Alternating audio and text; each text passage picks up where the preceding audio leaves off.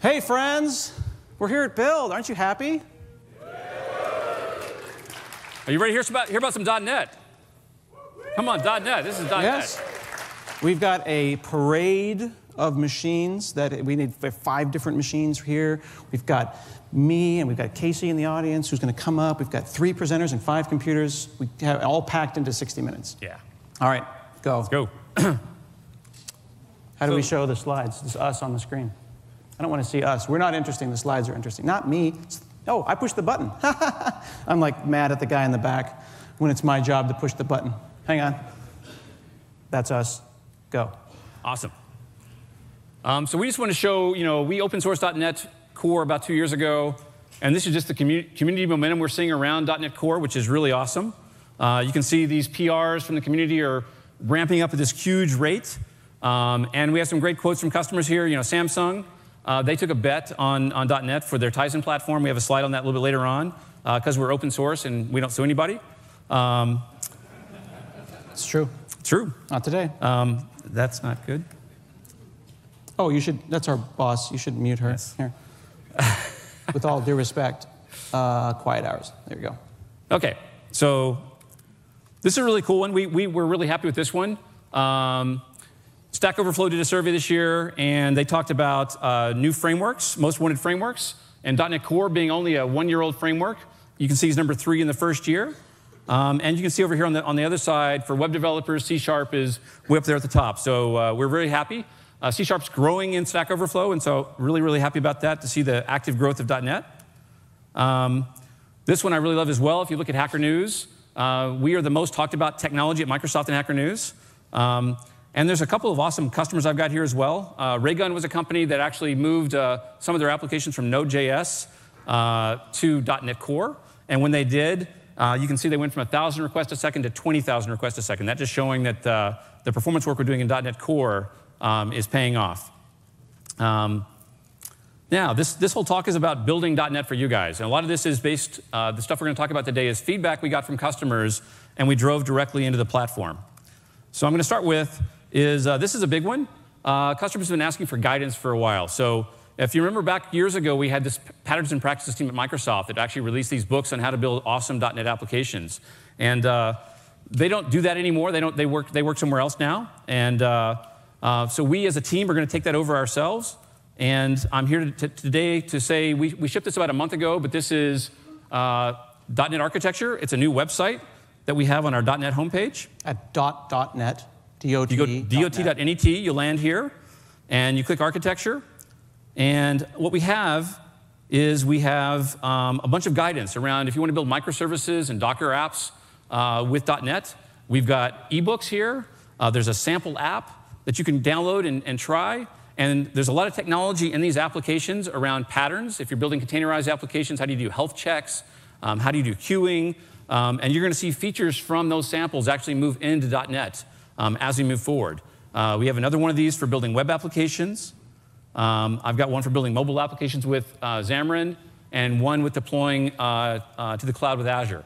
And this is an area you're going to see us continue to invest in, is giving awesome guidance on how to build your apps with .NET. And this is something that I hear when I talk to customers they really want. So happy to do this. That's available today, and there's more coming. This is, I think, probably the biggest one today. Biggest thing we hear is there's lots of .NETs out there. There's Xamarin, there's .NET Core, there's .NET Framework. I've got some code I want to share. How do I do that? And we talked about this at Build last year.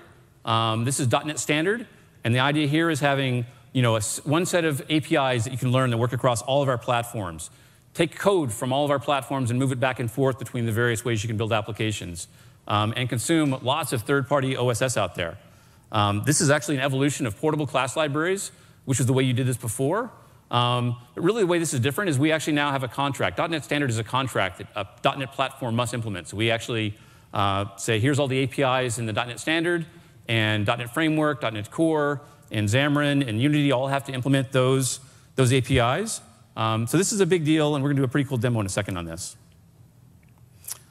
This is how this looks. You can see this is all the .NETs, whether it's Windows Desktop, whether it's the cloud, whether it's Windows UWP, iOS, Android, games, or 3D. All of those get the exact same .NET Standard across all those. All the same tool chain works. Visual Studio for Mac, which RTM today, Visual Studio Code. So let's show what this looks like. Well, one final slide. This is kind of the stuff just works like you expect it to work. And that's really the goal of .NET Standard that we're going to ship today is .NET just works like you expect. You have your apps and you reference code, and that code can reference old code, new code, whatever code, and it works every way you can actually make it go. Can I talk about this for a second? Talk about it. This can be a little bit confusing because it's important to remember, though, that for a lot of us who've been doing .NET for many years, .NET has been one thing. It's been C:\Windows Microsoft.NET, and we all learned the BCL, the base class library, and we read giant books written by people that were about the base class library. What the standard library is it's really the standard interface. It's this .NET standard agreement. And there's version 1, and there's version 1.6, and there's version 2.0. It's a lot like Android API levels. You pick the level and the width of that. How much APIs do you want? And then rather than there being one .NET, as he points out in that previous slide, there's instances of .NET. There's Mono, there's .NET Core, there's Unity, there's Xamarin, and all of those then agree to adhere to that. So when you agree on the surface area, good things happen, and we're going to see that right. next. So we'll talk today about .NET Framework, .NET Core, and Xamarin all agreeing on .NET Standard 2. So how this technically happens, I'll skip this. Let's just do demos. You want to do skip all the slides? They don't want your slides. So when I was starting to do this demo, I went and found some old code that I wrote years and years ago. And this is a customer app that uses some data from a Northwind database that I exported as an XML file. Is that WinForms? Let's see. So that is WinForms. So my laptop is a modern Windows 10 laptop with a high DPI screen. And you can see that WinForms has some challenges with high DPI today. That would be a way to phrase it. It's not supposed to look like that. But we all love WinForms because it's the fastest way to get a button on a form and double-click. Still one of the most popular ways of building apps in Visual Studio. We should love it more. And so in the Windows 10 wave with .NET 4.7, we've added high DPI support for this. So let's take this app. All I'm going to do is right-click on it, go to Properties. Add 15 libraries and 2 switches and change a config file. Yeah. I am going to retarget it to 4.7. Okay. And let's run this app again. Ooh. Ooh. How about that? Touché, sir, touché. So you can take any of your .NET WinForm applications, target them to 4.7, run them on Windows 10, which has a bunch of scaling APIs, let us do this, and you're going to get this great experience. But that tells me that you care about backward compat and things like that. But this API, this WinForms app, we all have this app. It calls maybe data sets and loads some XML from an Access database. Yeah, so let's look at that code. This is what this really is, isn't it? Oh, you really did make Northwind.xml. Nicely done. This is really Northwind XML? Yeah, it can't be 2017 without a Northwind Microsoft demo. I haven't done a Northwind demo since 2007, so I thought we'd have to do a Northwind demo. You made it 10 years. So, along with this .NET Standard thing, the next thing I'd want to do is let's go share this code. So let's go create a .NET Standard library here. So go into VS. I have the VS 2017 preview, update 3 preview installed, and I have the .NET Core SDK 2 installed. Okay, so you're going to make a .NET Standard library? So let's go to .NET Standard here. Okay. Let's make a standard library, and we'll just call it, how about data layer? Because I'm going to move that code out. And then I'm just going to take this code, and we'll just drag it. We'll give it a second to figure itself out. I should show one thing here is so but this is a data set, though. I mean, that's not a .NET. The data set's old, though, right? It is old. Is that part of .NET Standard 2? So I am targeting .NET Standard 2.0. And .NET Standard 2.0 brings back a ton of APIs, including all the data set and data tables. Sweet. So let's just drag that code over here. Now, I'm using a preview build of Visual Studio. You should delete it, too. Let's do that as well. I always tease my boss when we're on stage, because he can only fire me after. So the plan is to stay on stage as long as possible. So when he drag and drops things, I'm like, that's adorable. Good job, boss. So let's notice, Scott, I'm going to do something here. Right, so it looks like you're going into NuGet and... bring up the Windows Start menu a couple times. Yeah, that's cool. And I'm going to watch that not once it minimized. Circle of patience there has gone a couple of times. Yeah, so you're going to go and pull in those contracts, that .NET Standard contract. So today, in the preview that we have out right now, you have to actually install this NuGet package to actually get .NET Standard compliance. This will be automatic by the tools in the future, so I'm just going to install this NuGet package. This enables my 4.7 application to talk to a .NET Standard library. To be clear, though, that doesn't mean you're bringing down a 250 meg class file. No, that's the agreement that we talked about. That's the interface. It's a package with a contract inside of it. Okay, that's the reference assemblies there. Okay. And this will be automatic in the future where you don't. Yeah, once we get to preview 2, you'll just actually reference the .NET Standard library, and we'll just bring this in for you automatically. And that's no time, so that's cool. That's in, so we're good. And so let's go change the app so it actually references the class library there. So the WinForms app is going to reference the new .NET Standard 2.0 library. And you reference it like you reference anything, and that's cool. So and nothing, this is just showing you can take an old WinForms application, take a brand new .NET Standard 2 library, and share code with each other. Right. Now, the WinForms app still targets what it targeted before. Right. .NET Framework. In this case, you made it 4.7 for high DPI support. So it's targeting what it targeted before. This isn't where your app necessarily targets .NET Standard. Your library is being consumed because it is now a standard library. Yep. That makes sense. So let's make this more interesting. So now what I'm going to do is go to my solution, and let's add a ASP.NET project. And we're going to add a .NET Core ASP.NET project here. And I'll just make it empty. That's fine.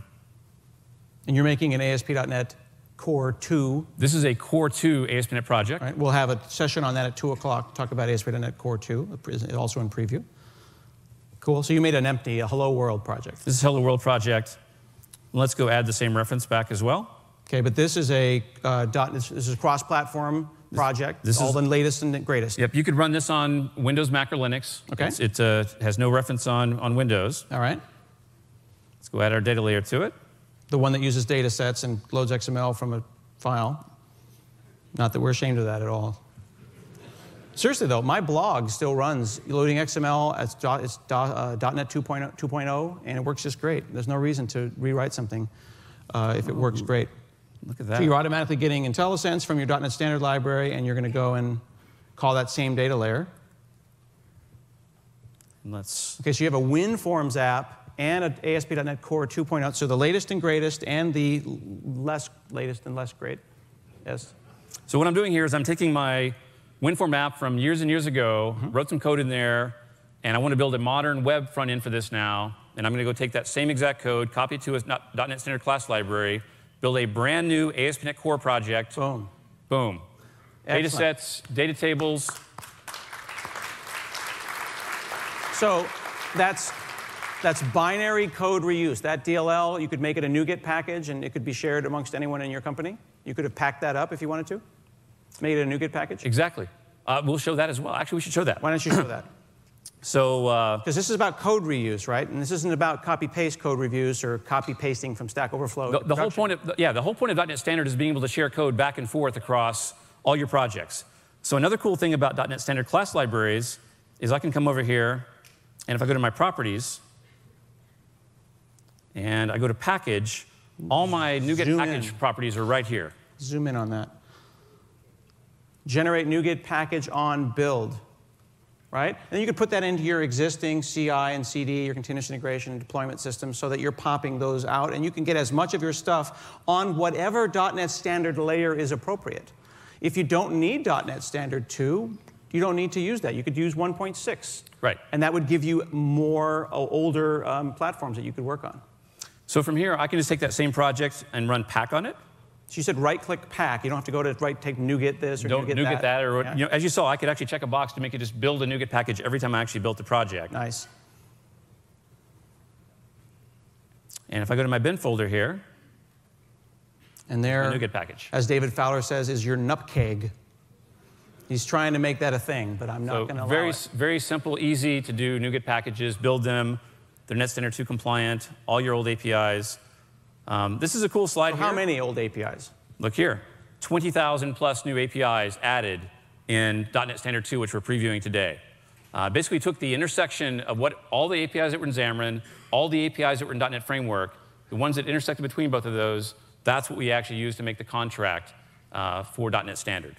That makes sense. So then it says right there that you can reference also existing .NET Framework binaries, and that shim will go and make those things line up. And assuming that you're not calling one of those outlier APIs, you'll be OK? Another version of the demo that I'm not going to do is we actually took a sharp zip lib, which is a zip library built in 2002. Nice. And I referenced it in this application, used it, works just fine as well. So, and that works in .NET Core as well. I mean, that's so really cool. In this preview, 70% of packages are API compatible. That's pretty fantastic. Pretty cool. Sweet. 70% of everything in NuGet runs in .NET Standard now. And the stuff that doesn't is going to be stuff that's like WinForms or WPF, which can't be in something like .NET Standard because it's not, that WinForms doesn't exist on all the platforms, WPF doesn't exist on all the platforms. But everything else is there, no recompile, just works. Cool. So those are some of the APIs that are added, and we say it doesn't have everything. You're not going to be calling the registry on Linux because there isn't one. Right now, we do have some gaps around directory services, around bitmaps that we'll look at in the future. But you've got XML, you've got serialization, you've got I/O. A large majority of your stuff should be able to be moved into standard libraries. But again, if you don't need a 2.0 standard library, you can back in 1.6 or 1.8, and then you could even use those on Windows 7. The big stuff with people that tried to use ASP.NET Core, .NET Core 1.0 was basically XML, serialization, networking. Those are the big three areas that we had lots of gaps. I may upgrade from .NET 2 now. I may be ready. It might be time. So another thing we heard was, I want to use my existing code with .NET Core. We kind of showed that. I want to reference .NET Core like here's the other bosses. You could just, shut that down. I tried to earlier. When we switch to you, I will do that. OK. I want to reference .NET Core. We showed all this. He really wants to talk to me. He really wants to talk to me. Here, let's all switch over to 7 real quick, and you can delete that. Why don't you? Actually, we need to show this slide. So you want to show that? So today we're going to do a preview of .NET Core 2.0. And the biggest thing in .NET Core 2.0 is it supports .NET Standard 2.0. So if you're building an ASP.NET Core application, boom, now you've got most 70% of the APIs that you would have in .NET Framework. Another big thing that we've done is you can actually reference the framework as a single package. So one of the challenges we found in .NET Core 1.0 was it was kind of complicated that you had to have all these packages and you didn't know where stuff was. In .NET Framework, you just went to the add reference and all the framework stuff listed there. Yep. In NuGet, there's not a great place to see all the stuff that's in .NET. Well, so you want to have a balance between being able to break things up like Node into tiny little libraries, but also, like I mentioned before, those of us that think of the base class library, we just want all of the stuff. So how do you find a balance between 100 little cafeteria plan and a prefix menu? So we gave you a couple of big prefix menus, and we'll give you technology to actually make your app small anyway, so you can reference all of it and not still use all of it. Best of both worlds. Yeah. Another thing is ASP.NET Core and Entity Framework Core are now included in .NET Core. Before, they were actually packages you added on top, and so a great example of this, if you built a ASP.NET Core application on 1.0 and you publish it up to like Antares, Azure, what would happen is you would publish ASP.NET every single time, because ASP.NET was not part of .NET Core. OK, but by adding it, though, in my mind, I'm thinking you're making it really big, and it's going to make my applications too big. I don't want them to be giant. No. We will let you make your application small as well, which we'll talk about later today. The other cool stuff, which we're going to talk a little bit later as well, is we have automatic diagnostics in ASP.NET Core. This means if anybody in the room has actually tried VS and went to File New and it said, hey, install App Insights, and you had to click a box and it morphed your app or whatever, we've done a bunch of work. We don't have to do that kind of stuff anymore, where we can actually give you the benefits of that technology without doing that. We have Razor Pages, which Scott and Daniel are going to talk about the next session. And we have Entity Framework Core. So I'm going to let Scott take over. I'll show one thing. Here's that package reference stuff. Here's what an ASP.NET Core application looks like in 1.0. Notice you have to know ASP.NET Core MVC, static files, logging, debug. I don't know that stuff. I could not type that stuff from command line. Here's what it looks like in 2.0. How about that? The goal is you shouldn't have to use Visual Studio to write apps. You should be able to write these things from hand. And this is simple. I reference .NET Core 2, and I reference ASP.NET All. Boom. Done. OK, so I'm going to switch to you. Cool. So something that I am excited about, because I'm all about the side-by-side. This is my machine. And if I go over to C program files.net. In the past, you may have seen me do demos where I run .NET and I delete one of those folders in .NET Core, and you see the version change, because removing .NET Core is as easy as removing one of those folders. Now, right now, if I type in .NET -- version, I've got this version right now. So I want to let you know, this is kind of more of an FYI than a warning. If you go and install .NET 2 preview that's coming out today, if you type .NET -- version, it's going to show you that the latest version is that one. So you might freak out because you work on 1.0 or 1.1 in your daily life, right? And when I also go ahead and make a folder called Fancy Pants. Oops.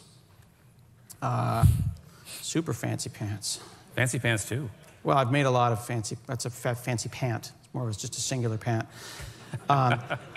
If I go and say .NET New Console, okay, it's going to run restore, by the way, automatically. And we look at that CS proj, by default, it's going to make a 2.0 application.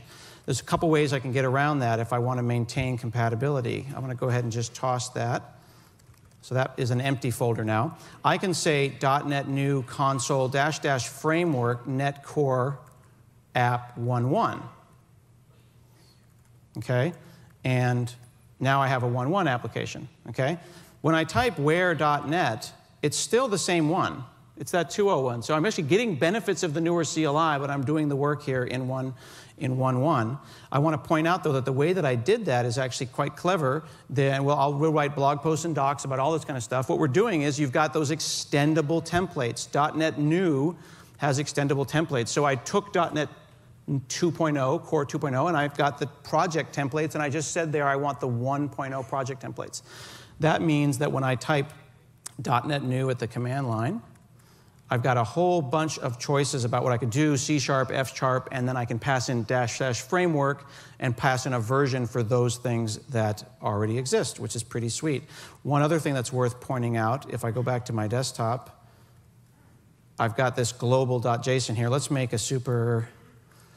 I can't type. You are watching. That's going to be creepy to find that on your desktop. And I'm going to copy that global JSON over to here. So I just have a global.json, and all that file does is it says, hey, I want SDK version 103. It's an empty file, okay, empty folder here. If I go and say .NET -- version, it says 103. But I go back to my desktop and I say .NET -- version, it says 2.0. So if you're conscious about the folders that you're in, about the ability to either make the templates you want, you can mess around with this stuff and still keep doing your work and having all kinds of fun. Is that cool? All right, I'm going to assume that your silence indicates intense shock and approval, which is exactly what we were going for. No, we don't want your pity applause. We're going to earn that applause, and we will earn that applause with this next talk. Pressure. Pressure. Did you know I was switching back to you? We're looking at I knew that you were. Fabulous. So, Casey? So, another big thing we hear from customers all the time is, the way I like to say this is, today to be productive in Visual Studio, a lot of folks feel like they have to install a lot of extensions and stuff like that. And we want to get it where you don't have to install a lot of third-party extensions, so you get a great experience built into Visual Studio, save memory. Another thing is, we shipped something called live unit testing in March with VS 2017. And it did not support .NET Core, and we've heard people want live unit testing for Core. So I'm just going to recap really quickly. With VS 2017, we shipped a few months ago. Much better improvements in performance of the application. The install experience lets you actually install what you want. We built a bunch of productivity around navigating, and Casey's going to show a few of those.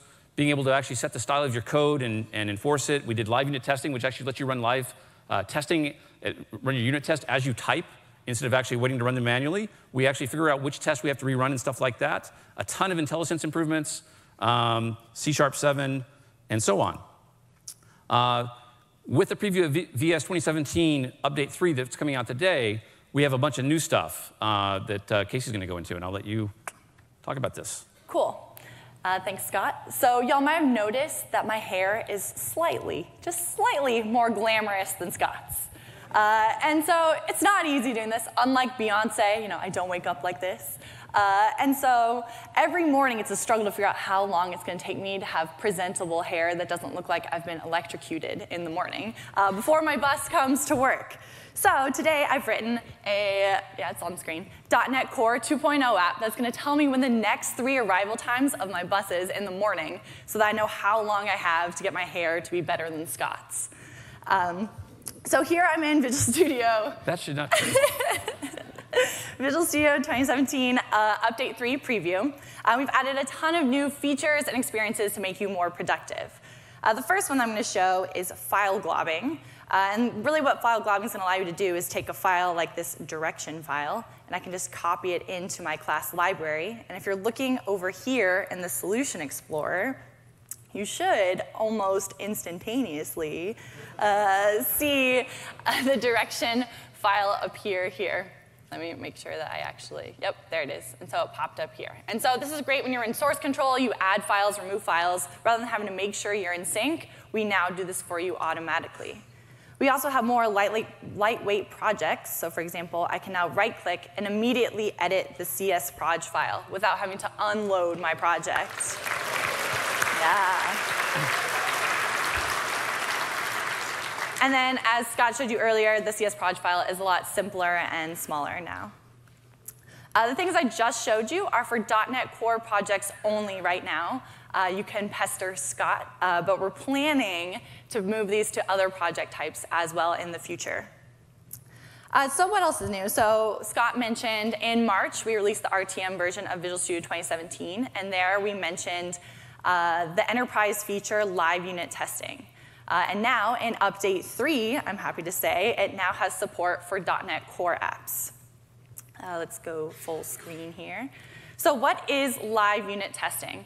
Live unit testing removes all of the manual steps from running your unit tests. So typically, developers have to figure out what is that set of tests we want to run. We manually press a button to run the test, and then we navigate to some Explorer window to figure out the results of those tests.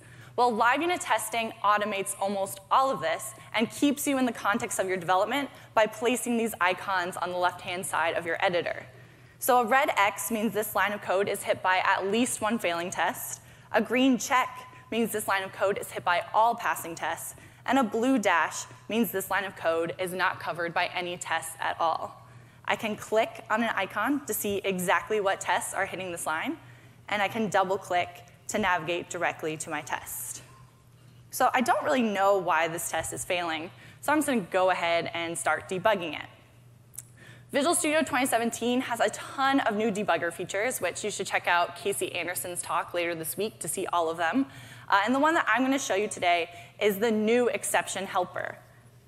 The new exception helper works to put the most important information at the top level. So you can see here I threw a null reference exception. And of course, I want to know why I threw this. And so now we're going to tell you at the top level what variable is returning null. Yeah. So now that I know that this parameter can be null, rather than having to manually add if lat = null, all this stuff, I can just use one of the many quick actions and refactorings that we've put into Visual Studio 2017 Update 3 preview, and there's a ton in 2017 as well. I can access these with Control Dot, which pulls up my light bulb menu, and you can see now that we can add a null check for your parameters here immediately, so I don't have to do any work, and so I can do it for both parameters. And if you're looking on the left-hand side, you'll notice that live unit testing figured out what tests were impacted by this code change, ran them for me, and updated these icons to let me know that now all my unit tests are passing.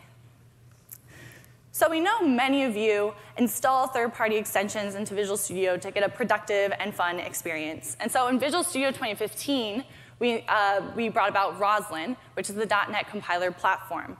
With Roslyn, we're able to really raise the bar of what we're able to do in an IDE today so that you can be productive right away inside Visual Studio. So some of the things that we've done in 2017 to make you productive right away, the first one is Control-T, or Go to All. Go to All lets you quickly navigate to any file, type, member, or symbol declaration from a single location. So right now I know I want to navigate to my stop file. So I can type stop and I see everything at first, or I can filter it by just using the query syntax with F for file. And now I can directly navigate there. So it turns out when you are trying to catch a bus, buses can run north or south or east or west. And so to make sure I'm actually taking the bus to work rather than from work, I need to add a direction to my stop constructor. So I'm just going to go ahead and I'm going to access that direction class that I added earlier with file globbing. And you'll notice that now Visual Studio is suggesting a variable name for me. So it saw I was typing a parameter of type direction, and it's offering direction as a good name for me to put here, which is a new feature in Visual Studio Update 3 Preview. So I can add that.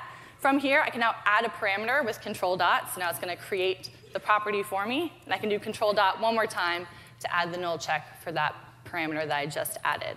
And so this whole new workflow of quickly adding a parameter is something that we've added in Visual Studio 2017 Update 3. Yeah. I'm just going to quickly add my deserialization stuff. So you can notice in IntelliSense we have camel case matching, so I can just add this in here. And now you can notice that live unit testing is telling me this is all of this is uncovered because I've changed my constructor. So now I'm just going to go find all references and update all my constructors, or all my uses of stop to now have this new parameter. You'll notice that find all references is now colorized to help you read this, so it's the same color as all of your code inside the editor. And we also allow you to group your results. So if you have a bajillion results in here, you can now sort them however you want. So I'm just going to double click in here. I'm just going to add a new direction. Northwest is the way I need to get to work. And you'll notice that live unit testing is going to update and let me know that all my tests are now passing without me having to do anything again. So I want to draw your attention to these gray dots that you might be seeing under the var keyword here. These are blurs, aren't they? Yeah, it's not a smudge. Smudges. It's They're not smudges. a smudge. It's there on purpose. It is a code suggestion that we've added in Visual Studio 2017. Code suggestions allow you to indicate best practices or alternate coding patterns to developers. So I can investigate these by, again, pressing Control dot. And you can see here that's telling me to use the explicit type instead of var. This is because my team is using the new Visual Studio 2017 code style configuration and enforcement feature, where we have an editor config file where we can set all of our team's coding conventions and have it enforced across the entire repository. So to apply this, I can just press Enter. And when I do this, you'll notice that I've unveiled I'm using C#7's tuples. Tuples allow you to return multiple values from a method. So here I'm returning both a route and a stop. And I've also optionally named my parameters, or my tuple elements. So rather than them being item 1 and item 2, they have more meaningful names. And again, I have a code suggestion here. Smudge. I have a smudge. I change the color to pink, by the way, usually, away from the default gray, so you can see it better. But you can also ignore them more easily if they're gray. And so you can see here it's telling me to use the more explicit tuple name. And so I can do that in one click. So it's also it's telling me to use it's telling me to embrace the C# language features in these code suggestions as well. So what's an example of a best practice where it's telling me a better API design or better performance or security for my app? Well, in Visual Studio 2017 Update 3, when it releases, we're going to release a preview v6 of the FXCOP rules written as live code analyzers, meaning you'll see squiggles in the editor indicating these best practices through FXCOP. So I can navigate to one of them here. And you can see I have a code suggestion under this class name. If I investigate it, it's telling me, hey, there's an FXCOP violation here. You have all static members in this class, so you should go ahead and make this class static so that you can't accidentally instantiate it. And then a single click, it now comes with a fix for my FXCOP violation, so I can apply this immediately. And these are really cool because I showed these last year at Build, and they were kind of a preview, but unlike FSCOP where you ran it statically and then had to go and just read the suggestion and do it by hand, Right. now this is dynamic. It's actually doing the code fix for me, and I can configure on or off which of these I want throughout the entire project. Yeah, and the V6 will come with about like 100 or so of these FXCOP rules in it, so you can really improve your code base with these things. And you'll notice this entire demo, I've had live unit testing running on a .NET Core 2.0 app, and it's automatically found all the places I needed to run the test, ran them for me, and kept me in the context of my development so that I don't lose any productivity. And your machine did not melt down either. And my machine's still running, yay! So these are just some of the cool productivity features that we've added in Visual Studio 2017, and we can't wait to hear what you think. Thanks. What do you guys think? Casey. Do you want me to take this down? Yeah.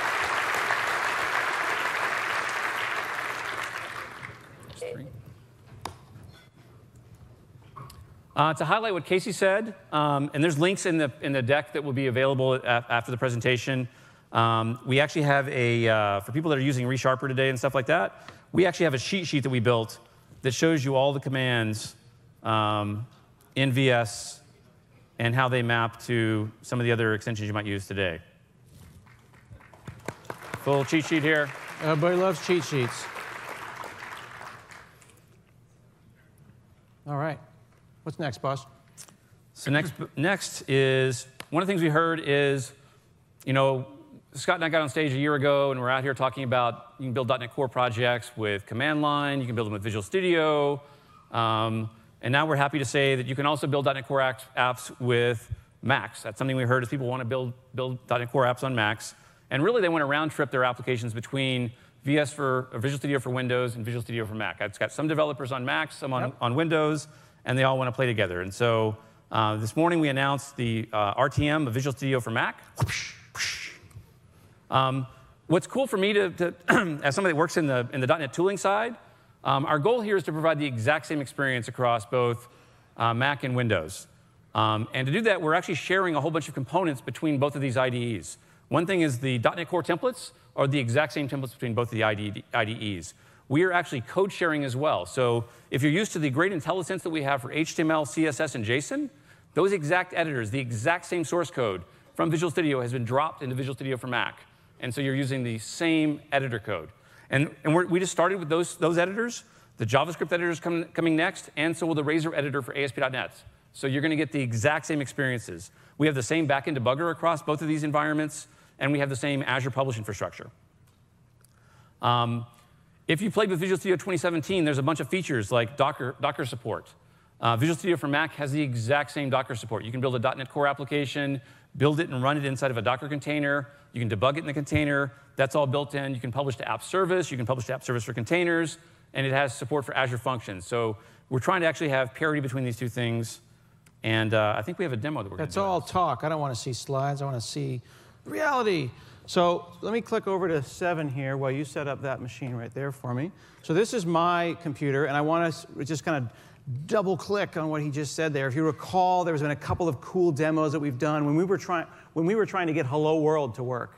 You might recall back when it was called ASP.NET 5 or whatever, we'd go to the command line, we'd go Hello World, and then I'd put it on a USB key, and I pulled a Mac out of the audience that had never had it before, and we got Hello World, and we knew that was the moment.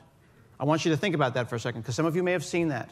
We said Hello World on a PC, I put it on a USB key, and then we walked it over to a Mac, and we all said, it's a brave new world. Well, this is Visual Studio 2017 on my Windows machine, and this is a non-trivially sized application. Okay? It's got microservices, it's got a web app, it's got a data layer. This is the big sample app that we used in the keynote. And I have copied it while you're chatting, give me the memory stick. I've copied onto this memory stick. You can see it disappeared as I handed it to the boss man. And what he's going to do is take that non-trivially sized application, and he's going to pop it over onto his Mac and load it up into Visual Studio for the Mac and see what kind of damage he can do. Okay, so he's got it on his desktop there. He's copied it over, and he's got the solution file. He's got a beautiful icon. I'm not sure why their icon is prettier than our icon. And he's just going to double-click on that. And so as you said, this is a multi-project, large solution application. Multiple projects, got unit tests, got a ton of stuff. Opens up Visual Studio for Mac. You've still got a preview build, but you should probably upgrade. It came out today. Did you hear? And last time I checked, you're not supposed to update your build right before a talk. you shouldn't update your build until after your talk. It's true.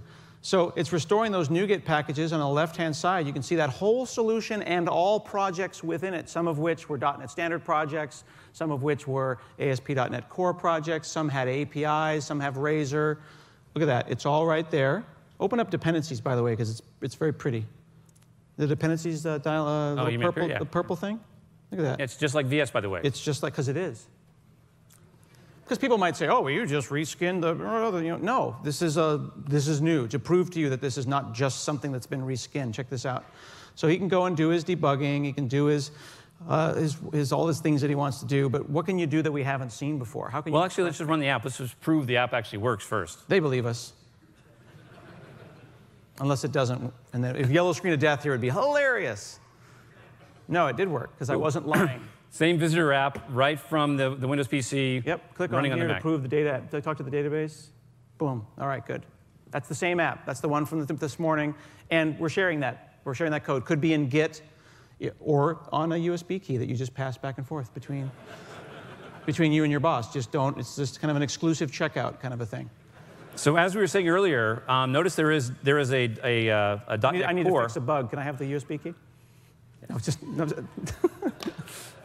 There is a .NET Core section here, and if I click it, you're going to see the same ASP.NET Core templates that you saw elsewhere, right in VS for Mac. Unit tester here as well. We'll zoom back out here. There's console as well. Let's go build a ASP.NET Core web application, and we'll just call this build demo. Create it over here. or Buid. Yeah, you can stop that other project. It's fine. And so once this opens up, looks just like VS, as Scott was saying before. But I want to show it's just not just It's not just an editor it's not just Xamarin Studio with the Visual Studio logo on it. I have other cool things here as well. I should be able to come over here and say, I want to add, look at that, there's add Docker support. So I can Dockerize this application on the Mac. And let's make it even crazier. Let's go into our controller, and let's put a breakpoint in our about action method here. So you added Docker support, got a Docker Compose as a separate project that could have then multiple Docker projects, and now you're going to... Yeah, there's your Docker Compose. Yeah. We're good to go. And now I'm going to say, let's start debugging. Presume that you have the Docker on your Mac. And so what's going to happen is this should actually go and kick off. You can see it up here where it says building Docker Compose, build successful. There's your breakpoints and your call stack and all the stuff you expect from a fine IDE that just popped up at the bottom there. It's going to take it a second for the container to boot up. Here's my browser. What's our port number? It should be Now something let's crazy go. if it's Docker. Let's go look at the terminal here real quick. And let's do Docker PS-A. Yep, 23 seconds ago, forwarded So from that is the build iPort. demo app that I just built running in a container. Okay. There's the container image right there. And did you say you had a breakpoint, though? Let's go to About. Nice. And so full Docker support, full debugger support in containers on the Mac, just like on Windows. Same experience, both products.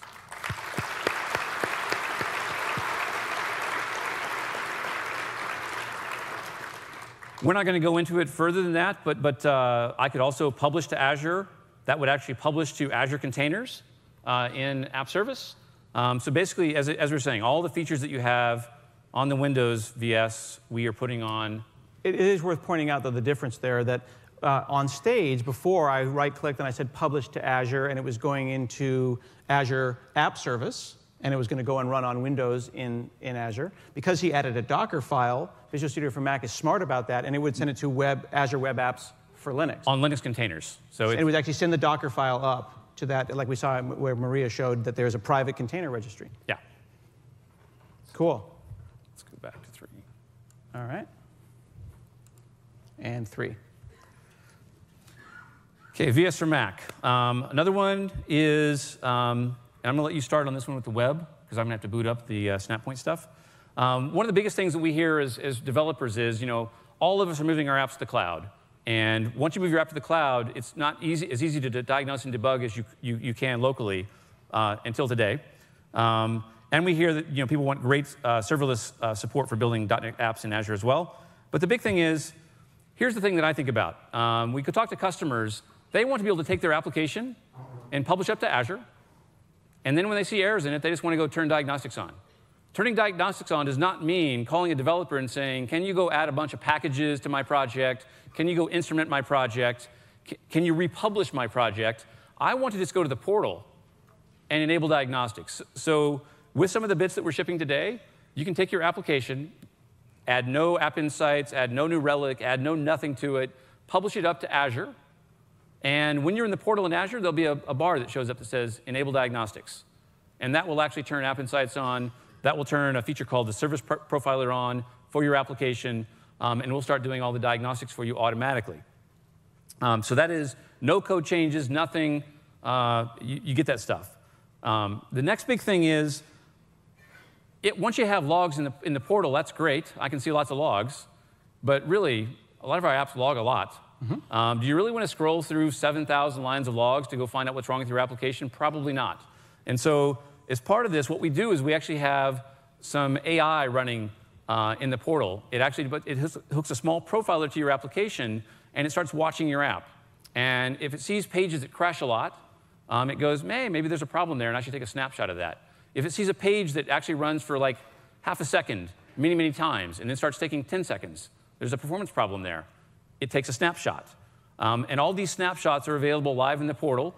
And Scott's going to show that in a second. And even cooler is, with these snapshots, you'll actually be able to see not just the area of your app that's having a problem. You'll be able to see the source code, the lines, the call stack, the variables. You'll see all of that live in the portal. And you can download that same information to Visual Studio.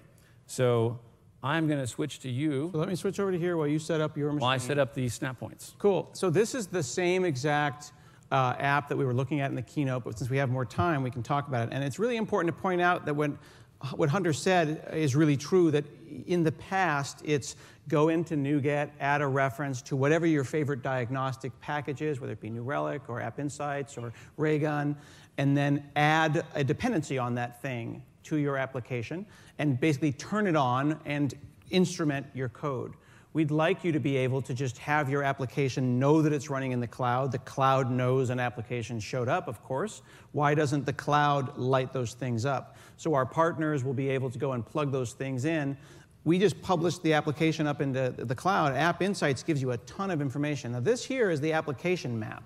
And what's cool about this is, like, when I saw this actually for the first time, I thought it was fake. The reason this exists, if you've used Azure today, you get a list of all the resources that you have in Azure.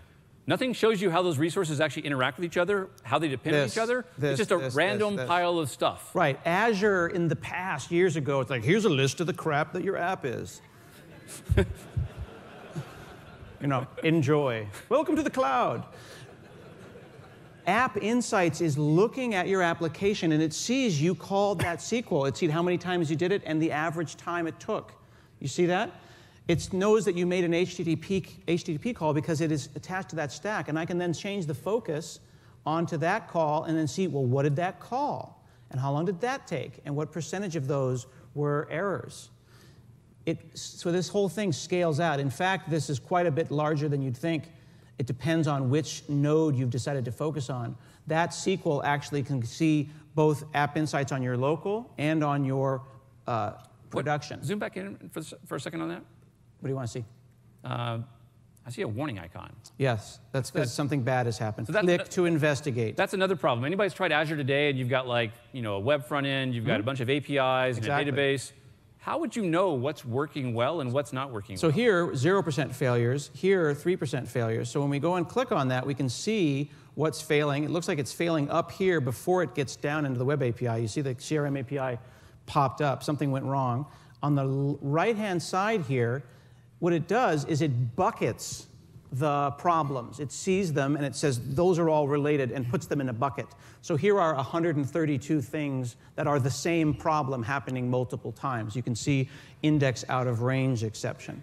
These are also problems, but they're kind of rare. And then there's one on a web API where I have an issue. But I'm going to focus on the bad stuff first. This has been top errors. I can certainly select star from errors if I wish to. But let's go ahead and look in here. Now, this is crazy.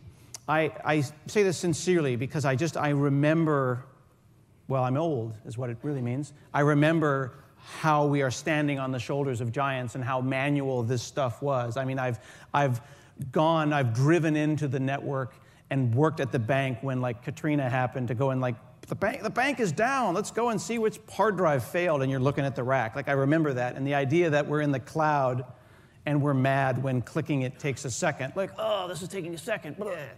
But you didn't have to go find a diagnostic log. You didn't have to go find errors or anything. Look at this. It's failed method from San Antonio, Texas at this location. Show telemetry. Now, this is crazy.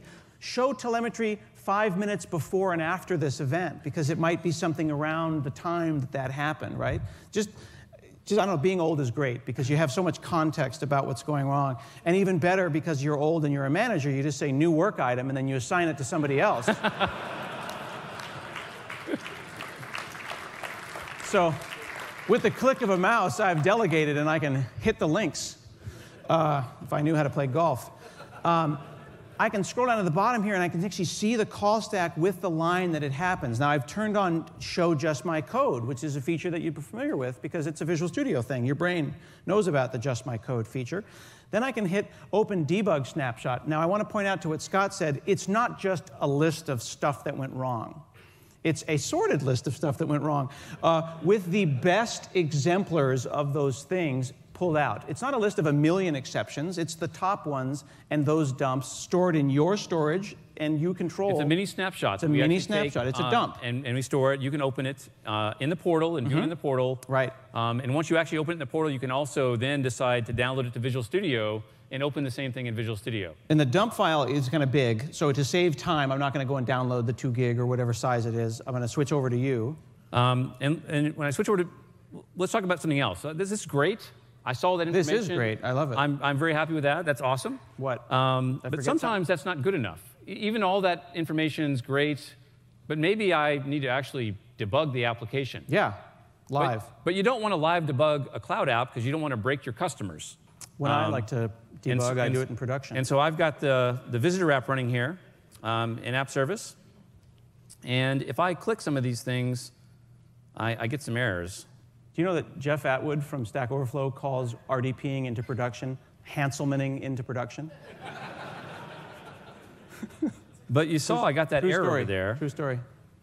And so how would I diagnose that error? So let's go back to Visual Studio. And I'm going to open that project in Visual Studio. And we showed a little bit in the keynote this notion of something we call snap points. Yes. And so breakpoints are when your application actually breaks, all execution stops, and you take over and you're a developer and you get to muck around with the application. Snap points instead are us telling the cloud, when you hit this line, what we want you to do is take one of these same snapshots that we're showing in the portal a second ago directly live for you. So here I am. Kind of like going into Task Manager and right-clicking and saying Create Dump, except it doesn't stop anything. It's instantaneous. It's almost like time splits and production continues doing their job. The user is unchanged, and now a little kind of Goldfinger mini plane breaks off from the larger plane, takes off, and then that is now the snap point that you will debug. That's my mixed analogy. So let's go over here to debug, and notice there's this new thing, Launch Snapshot Debugger. My old standard debugging stuff is there like it always has been, but now... It's not old. It's awesome. We just saw Casey show it. Yeah, it's old. Because it was an hour ago that we shipped it. Things are moving fast at Microsoft. The cloud moves very fast.